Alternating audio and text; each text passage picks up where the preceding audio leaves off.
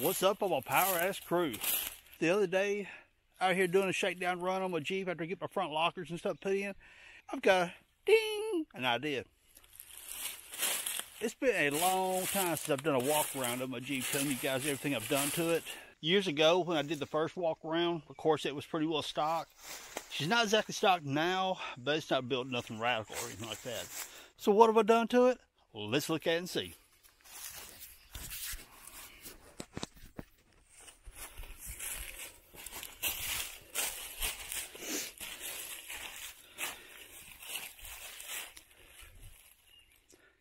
So there she is, 1991 Jeep Wrangler YJ, pretty much the star of the show for the whole channel, but I've had other rigs on there as well. But this is the one that started it all. So what is it? 4.0 liter, 5-speed, AX15, MP231 transfer case. Now it has 8.8 forward under the back of it. Dana 30 front. Dana 30 has had locker put in, Spartan locker. It's got the posi lock, new bearings throughout. It's got Yukon gears and Timken bearings, new ball joints, all that fun stuff. I mean, that front axle is pretty well new at this point. And looking at it from the front, we got this cheap little winch right here that I've never hooked up. A company called Ox Beam, which used to sponsor for me all my lighting and stuff like that. Those are not Ox Beam. That is an Ox Beam 52-inch right there. Ox Beam used to be one of my sponsors for all my lighting, and they had another company called Ox Mart, I think it was, that I seen. It didn't last very long. I don't know if it's still around or not, but they sent me that winch right there to give it for a test run. It came in, you take a heavy winch, wrap it in styrofoam. That does not mix. So when I received it, the styrofoam was busted up on the inside of it. It was nothing like little particles all was left of from the shipping. The remote was busted out of pieces. I stuck it on my winch so I could fabricate my front bumper back in the time. And I've never hooked up the winch. So that's an upcoming video, how to wire up a winch and have your controls from the inside and outside. Now when I wire it up, I'm not going to be using the old school, kind of looks like a Ford starter solenoid. I'm going to use a big chunky box style relay. So it'll be easier to wire, easier to control, and all that fun stuff. And I'll show you guys how to do that when that time comes. Apparently, I still need to fabricate my fair lead. I've also got a Warren A274 that I thought about putting on this. So that would dictate on how I build my fair lead mount up front. Because the Warren are front mounts. Like the bolts, if you're looking at the front of the Jeep,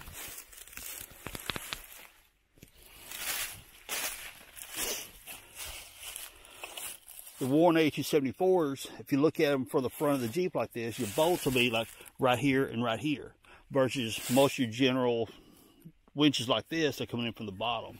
That's really a decision I need to make, which winch I'm going to put on the front of this. The A274 is going to end up on the rust bucket when it finally goes together.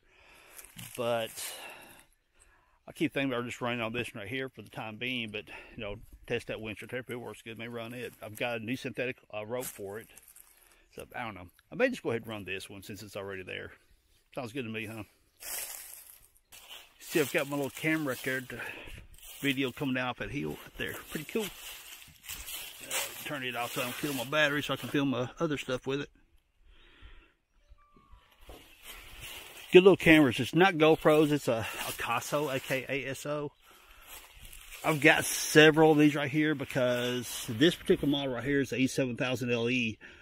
And it's half the price of a GoPro, but still does a great job. And I've got some of the 4000 series, some of the older generation ones. They do a pretty good job, and like I said, they're a fraction of the cost of a GoPro. And believe it or not, that mount right there is solid. So what tires am I running? Those are tread rights. Many people are familiar with, they're talking about retreads as they call them. These are actually remolds. And what they do is, on a remold, they take and put the old carcass, let's just say it's a B.F. Goodrich carcass or something. They'll put it in a lathe type machine. They'll spin it and shave the sidewalls and shave all the old tread off of it. Then they'll take these tires and wrap. First they'll lay a sidewall rubber on them. Then they'll wrap the outer perimeter of it. And you see this machine, I'll tell you what, I'll tag a down below and maybe a pop up here I'll put the video in where I did the review on these particular tires right here. But they'll take and wrap rubber around them, put them in this great big mold press heating thing. It'll come in like a big clamshell and clamp down on them, superheat them. It'll cure the rubber out, vulcanize it all together, and put all your tread and your lettering on the sidewalls and stuff. Now these are a 315/75/16, pretty much the same equivalent to a 35/12/50. They're on a 16-inch wheel. The wheels actually came off of some luxury Ford car in the junkyard. I don't remember right off. Something like a Lincoln Town car or some kind of jazz like that. A lot of your Ford cars and some of the Fords also have a big bolt pattern. You got to watch that. But these small bolt Fords are the same bolt pattern as the Jeeps. There's a lot of Ford wheels that you can swap out with. Those tires have served me very well over many years now, and I have absolutely no complaints out of them. Lots of miles on, back and forth to Arkansas many times. They've been around, trust me. And when I link up the video, you'll see the date on it. I don't remember right off. I still got plenty of tread on them. They did great, balanced good. I got no issues with them. They're great tires. Now, some of you eagle-eye people may be like, hey, wait a minute, you've got wire wrapped around the frame. Yeah, actually I do, because I've got my sway bar tied up. I was out wheeling a long time ago, and I say like several years back, and I had the quick disconnections you can see right here to here. I disconnected them so I could get plenty of flex and articulation out of it, and I never hooked them back up. So, yeah, I just need to take that sucker off, and which is going to bring up another question. Do I have track bars?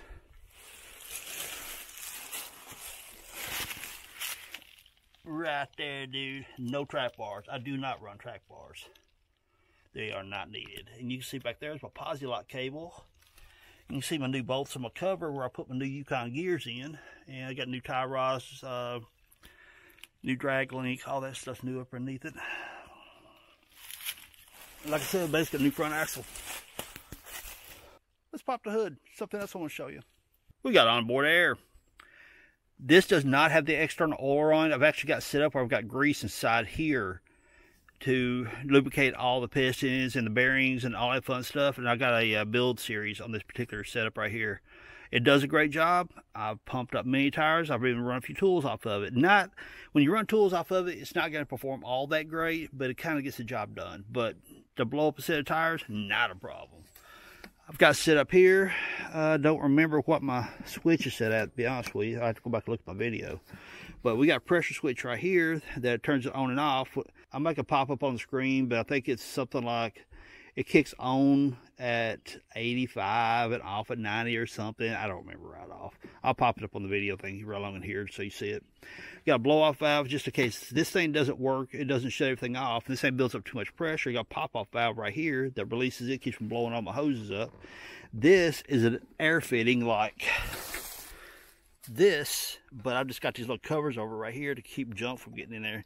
Those are little covers for like table legs. I slide them over top of it, and it seals that off, keeps the junk out of it. And so I've got an air port here, one under the hood, and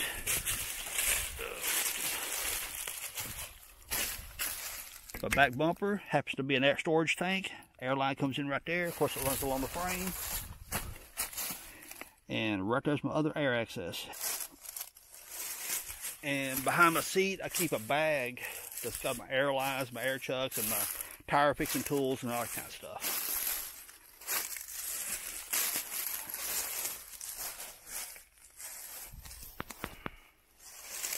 Y'all may notice the storage tube. I've got a spare rear drive shaft inside there. It's already set up with U-joints and everything. And I've got some miscellaneous tools stored in there.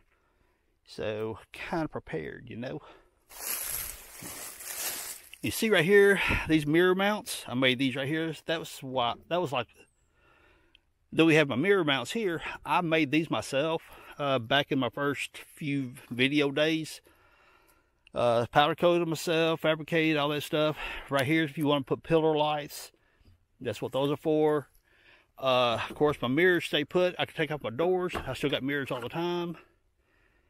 The only thing, if you guys want to copy this idea, this bar right here needs to be tilted, needs to be straight up and down.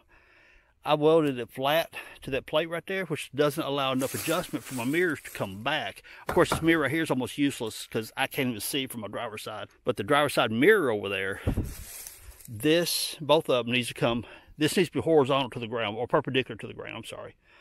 So put your level on this part right here, tilt it outward, make this right here perpendicular to the ground, and that's where you're going to tack it in place, then burn your welds in.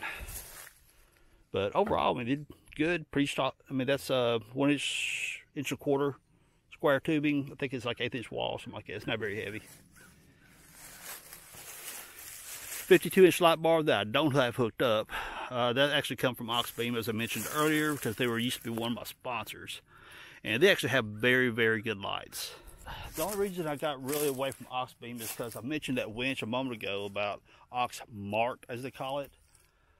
They kept wanting to push stuff on me. Make a video of this, make a video of this, blah, blah, blah. And they was giving me like angry grills for TJs and angry grills for JKs.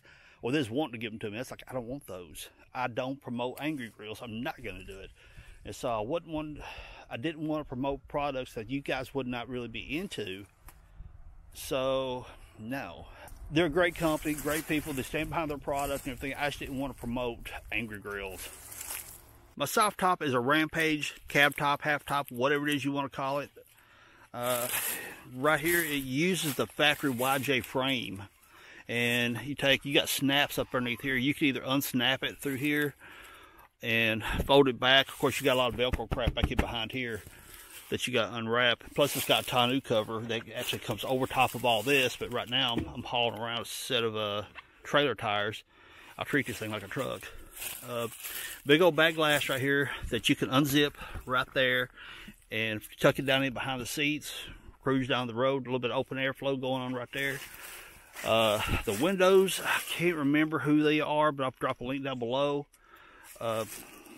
It's a YJ frame back in behind here. I mean, it's a regular YJ frame right here, but I just got new skins to go around it, and I'll link those videos up as well. And you see right here is the factory YJ frame that goes with these tops right here. And you need this A-pillar piece because this comes in right there and locks in right beside there to hold all that stuff in place. So while we're inside, here's my accessory bar right here. I can hang cameras from it. I got my cell phone mount right there. Right there is another mount for cameras or whatever it is you want to hang up there. Right there, actually we'll just turn around and get this one. Here's my hand grips right there, but it also has, ta-da, we got light. Those are super cool. I like those a lot. If you have problems with your top puddling, like when it rains real bad and the top fills up full of water puddling down, this right here is nothing but going to your box hardware store, buy some PVC pipe, and fabricate a little bit here and there. And there you go. You got a top prop. Super easy. I'll drop a link so you guys can check out that video. Factory YJ sound bar, but for whatever reason I decided I wanted to hack it up and put bigger speakers in it. They do sound a little better, but to be honest with you, the difference in sound from the factory speakers versus these little bitty 4x6s wasn't that big, so it wasn't worth the headache. So there's my Posi-Lock cable. There's my switches. I hit that right there to arm these switches. There's my air compressor. Push to start. Yep, it's got push to start. I've got a hidden switch that I activate it, which turns on the ignition. Then I push to start and it starts the Jeep up and off we go. Posi-Lock. And right here is another cell phone mount. RAM mounts is what it's called, RAM mounts. Ball right there. I've got accessory ports underneath here, 12-volt accessory port, USBs right here to charge my phone, my camera batteries and stuff like that.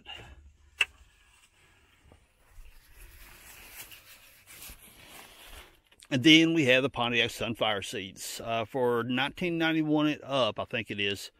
It's a drag and drop swap. I mean, it's super, super easy. You take out the factory YJ seats, both these in place, you're off and running. I think the $19.91 and down, the frames are a little bit different. So you got frames, meaning these right here, you got to do a little bit of drilling, a little bit of no fabrication, just a little bit extra drilling on these, and you're good. And my junk, that's where I keep my lug wrench and stuff, and back in behind here, that is all recovery straps and stuff like that. Right there's all my little bag right there is where I keep all my air hoses and stuff for my onboard air.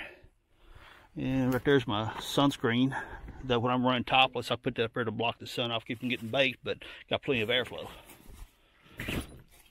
This right here also, even though you have the tonneau cover stretched out back here, this top, you got open access right here. So you can, you know, it zips up and down. Here's all the Velcro that holds all the tops in place. Both this and, well, I'm sorry, this part right here and this right here has all the Velcro and straps and all that fun stuff. So over here on the passenger side, of course, I got another hand grip right here. My accessory bar comes, now the accessory bar actually mounts right there to one of your spreader bars, bolts. And down here, here's my cup holders, got one on each side. This is like a bicycle cup holder that mounts on the lower part of the frame. I just cut a piece of square tubing right there to space it outward enough. And then we got a piece of flat stock right here that's threaded, that's drilled and tapped for this 1/4 to go into it, and then this goes onto your brackets to hold your windshield. But I do have a video for that as well. New pile speakers I'm putting in the dash. That was a lot of fun. Not. Cheap little Bluetooth radio. Locking box with a oh crap handle. And my little light right there, my interior light has an LED in it. It made a world of difference.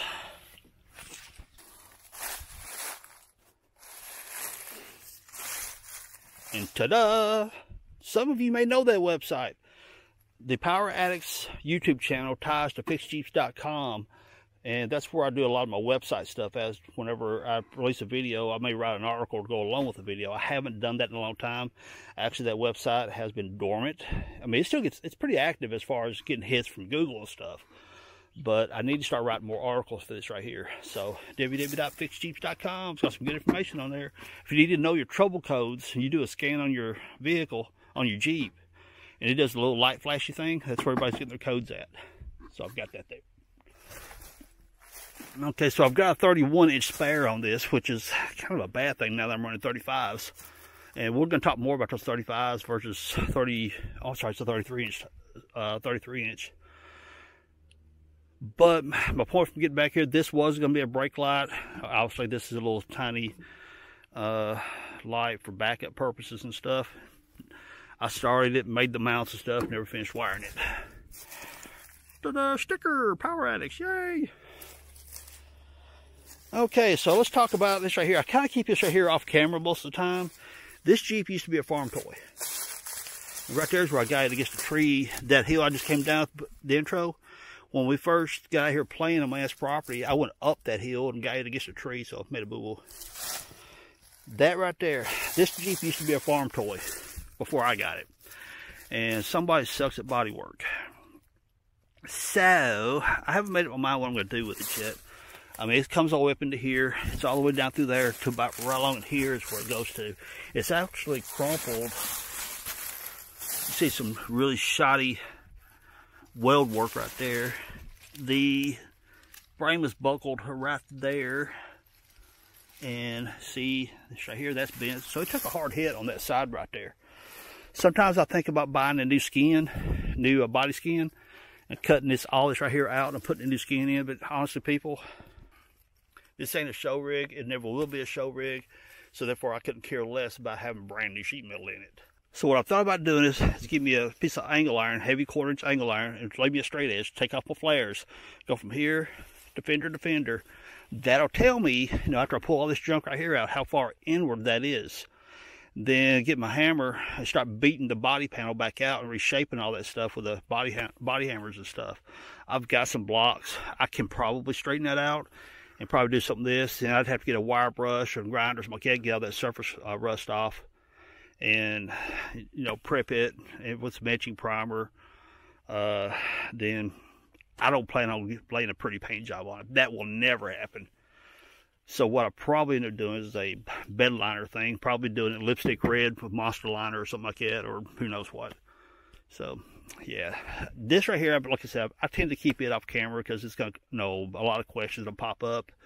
But this Jeep right here used to be very, very badly abused. See? Wonder, yay!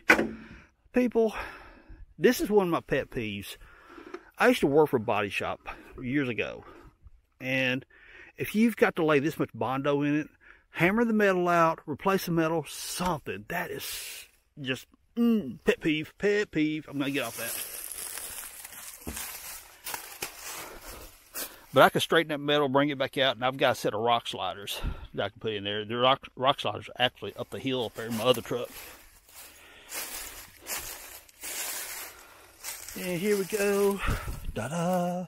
Power Axe. I got my own little QR code. These stickers right here, that if you scan those stickers, it'll take you right to the Power Addicts YouTube channel. Sweet.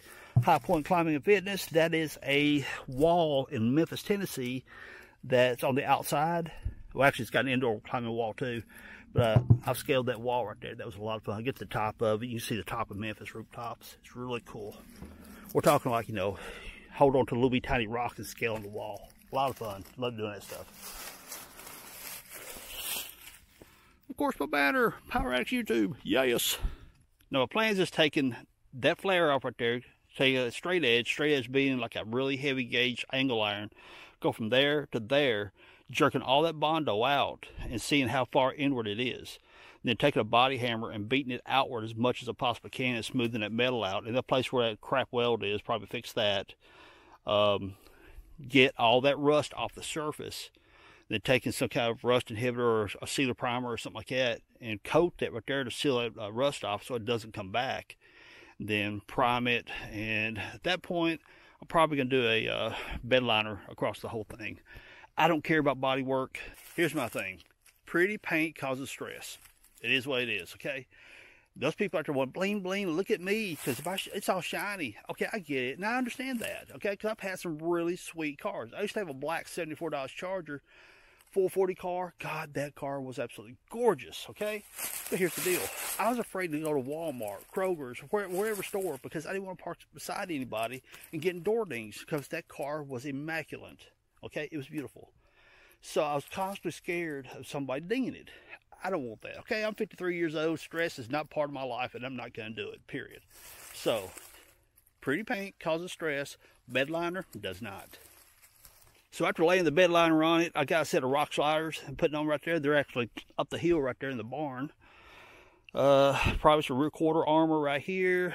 Put my other front fender on because I've got the one on the driver's side. I just never have got around to the passenger side because why? I'm going to make a video showing you guys how to do it.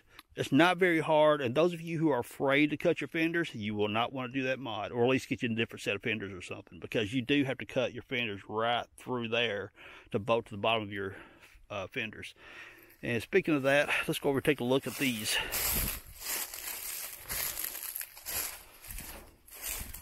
There we go. These, I don't like a whole... Honestly, if these would be flush with the hood, I'd like them even more. Haven't put in my hood latch yet, but right up underneath here, you can see right there's the edge of the metal. Right there. So here's the edge of the metal, and right here's where the hood latch comes in right there. So yeah, you got to really chop them up pretty good. But that's a video for another day on the other side. I like them. I like a lot of tire hanging out, so I don't have to drag any fenders or anything like that. So now, as I mentioned, these tires are equivalent to a 35-1250. They do rub back here in the back whenever I really flex it out pretty hard. I don't care. It's not a big deal to me. I have thought about putting my 33s back on it, but here's my caveat to that. I got the Dana 30 front axle, but I got a set of WJ knuckles at home. WJ knuckles is going to give you the big brake setup. Bigger discs, bigger caliper, dual piston calipers, stuff like that. My concern is if I go to my 33s, which is on a 15-inch wheel, may not be able to fit with my WJ conversion. So I may end up staying with my 35s. I like them, so they're all good. It's just if I dropped my 33s, it'd be a lot more sane on the street. Now, when I released the video, I don't remember if it was the Posi lock. When I released the video on that, I got a question about, hey Chuck, I thought you locked your front axle all the time. Now on CAD axles, it's the central axle disconnect axle. You've got the sliding collar that goes back and forth that engages and disengages that little short shaft on the passenger side. You can take hose clamps, slide that collar over, lock both halves of that shaft together, and take a hose clamp, hold it in place, and you're locked all the time. And for you people out there who stress over that stuff, No, it does not. You're not in four-wheel drive all the time. TJs and late model XJs are like that stock. My buddy's 2000 TJ, it's a solid axle on that side. That's why you read a lot of comments, a lot of Facebook groups and forums and blah, blah, blah, blah, that, hey, do the TJ or XJ axle conversion, because that eliminates the cat over there. So to answer all those questions out there that keeps popping up, will it mean I'm a four-wheel drive all the time? No, that does not mean you're a four-wheel drive all the time. Your transfer case is what tells you whether you're a four-wheel drive or not. By locking those two half shafts together, it's acting as one solid shaft across that, just like a TJ or a late model XJ. Now back to my original point. I was asked, why are you putting a posi lock in? Because you lock your axle all the time. Well, now I have a Spartan locker in the front, and there's a lot of questions that pops up on Facebook and forums again, that if I put a Spartan locker in my front axle, does it make it hard to drive in the winter? Does it make this hard to drive? Does it make this? Does it make a lot of noise? Blah, blah, blah. All the questions that comes along with people who don't know what lockers do. I'm a YouTuber, obviously. By putting the Spartan in and the posi lock, I can disengage or engage half that axle over there and kind of, as best as it can, show you what it's like driving on ice or anything like that, or, you know, wheeling, different videos like that. So more so than anything, I put that posi lock in over there just for the sake of making other videos to answer questions that people ask. That's the I can say, yeah, I will too. That's kind of like the problem with being a YouTuber, is the fact that you can do things like, I'm just going to do it and get it over with. And I have a set of XJ axles at the house. I could have slapped an XJ axle on this thing, called it a day, and not worried about the posi lock. But I want to answer questions for you guys. Dude, we got mismatching taillights. There. The story behind this one not matching is the fact that I put a pair, like the one over the passenger side, on there. I threw a transfer case up and back up. They had the drive shaft still attached, and guess what? It smacked a brand new light and busted it. So, I ended up having to get another one. It does have a 3-inch body lift. I'm not going to go over the pros and cons to that right now. Many of you hardcore people out there, there's no goods to a body lift, maybe a 1-inch at most. And for the most part, I agree with that. But those stairs are going to be a different topic, and I'll go over that later, because I can make a big long video out of that alone. And no, that's not installing them. That's just the goods and the bads behind having body lifts. All the first-time Jeep owners are driving their rigs around, discover it's got crappy gas mileage. Look, you've got the aerodynamics of a barn, okay? It ain't going to happen. You need to start throwing big tires, heavy winches, heavy bumpers. Look, it's just how it is. Turn around. It's always a constant struggle. My exhaust consists of factory header, 2.5-inch pipe all the way forward. That muffler is some kind of Flowmaster knockoff welded thing. It sounds really good. It's kind of like a two-chamber Flowmaster, basically. There's the 8.8 hanging down there. Some people are concerned with the 8.8 being offset to the passenger side so much. Don't worry about that. It doesn't hurt anything. You don't have to run spacers on your axles. I literally hung this 8.8 under this thing, set my pinion angle, welded it in place, and gone. Using my factory drive shaft and everything. I didn't even alter my drive shaft. I do need to cut my U-bolts off, though, before I go wheeling. Any kind of hardcore stuff. I showed you guys that climate sticker up front. There's one in Nashville. I've done it several times. Big old 40-foot walls. So I mentioned having 3 inches of body lift, but did I mention about having suspension lift? Well, actually, yes, I do. The suspension lift is actually about 2.5 inches roughly, and it come out of a GMC S15 Blazer style. But you can use S10 trucks, S15s, it doesn't matter, as long as it's got the leaf springs in the rear. And what you do is, this leaf right here is the factory YJ leaf, okay? You don't even disconnect it from your hangers, you're good to go. This leaf right here is the main leaf. This is what you call your main leaf, the one with eyes on it. This is the main leaf out of the S15 and S10 pack. What you do is you cut the eyes. This is what's considered the eye right here, off of your S10, S15 leaf. Cut the eyes off, and it goes in as your second leaf. Remove the factory YJ second leaf. Remove it completely, trash it, whatever you got to do. Put the S10 leaf in as a second leaf. Then this one is a YJ, and this one is a YJ. Be sure to replace your U-bolts, new centering pins, all that fun stuff. But I've got videos on that as well. And in the rear, this is your YJ main leaf right here. This is your second leaf out of the S10, S15 pack, YJ, then YJ. And I need to go ahead and get me a set of boom shackles put in back here so I don't bend my leaves. Speaking of boom shackles, that's another topic I need to touch on again, because I've got a video explaining how boom shackles work. And even Motobuilt uses my video to explain how boom shackles work. But I still got into a discussion in one of the Facebook groups the other day of a guy who wanted to argue with me about it. And I even showed him the video. So I need to, booms for this thing, boom shackles for this. But I want to do a more anime style video about boom shackles and how they work and why you need them. And people, please don't get extended shackles, those lift shackles. Don't do that. They bad.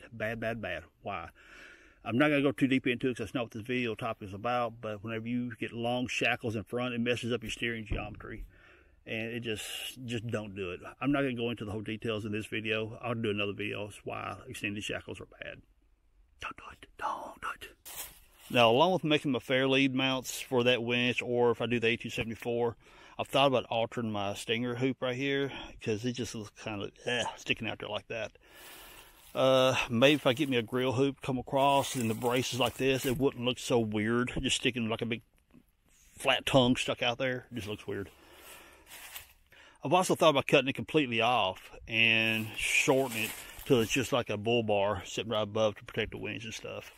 I ain't made up my mind. So when I fabricated this bumper right here, these right here actually tied directly to the frame. They're not just welded directly to this metal. All this right here is made out of scrap 3/16. This bolted straight to the frame. This actually goes into the frame and bolted to the frame. So these right here are pretty much, they are part of the frame. And that light right there has a daytime running light feature in it, which none of it's hooked up anymore. Once upon a time, I had a whole bunch of lights on this thing, and it was like, I had lights, but it's kind of like, you know, lights before lockers type thing. The thing was, it was because Oxbeam was sponsoring me. They kept throwing stuff at me, so I put it on to make the videos because a YouTuber in the beginning, it's fun to get free stuff, okay? It really is. But after a while, you get kind of like, and you really got to be careful promoting products that are subpar. Not that Oxbeam is subpar, because Oxbeam actually has really good stuff. But as I mentioned before, Oxbeam, that Oxmark kept pushing junk on me, and that's when I kind of parted ways because I didn't want to promote junk. But as I was mentioning about lights, I've got that 52-inch up there, and it's not hooked up. I used to have one on each one of the A-pillars. I used to have one in the middle of the hood and have the jack across the hood. Then I had that light bar right there. People, that's just too many daggone lights. Really is. Totally pointless. My opinion on lights is that the one on the hood coming across here, useless, because more times than not, you get so much reflection off the hood, it doesn't do you much good. A-pillars, only time A-pillars to me are handy is that when the point is straight, they're pointless to me. I mean, that's why you got this, or it's why you got one on the front bumper. I'm not a big fan of these coming straight out, but if you take and kick them over a little bit, I don't know, 45-ish or less degrees or something like that, then shining out this way, that can give you a good view of what's in front of you when you're out wheeling and off to the peripheral side of the view right here. The only downside of that is I would prefer to have these set up to where you switch them on and off. Obviously you would, but if you got your spotter out there working for you and stuff, and you've got those on, you're going to be blind your spotter. So not a fan of having all those fancy lights and stuff, but these, if I was to have them again, I'd project them outward a little bit so I get a little bit of peripheral view. So any future upgrades do I have in mind? Well, definitely the body armor, as I mentioned that earlier. I would like to figure out how to set up an onboard welder.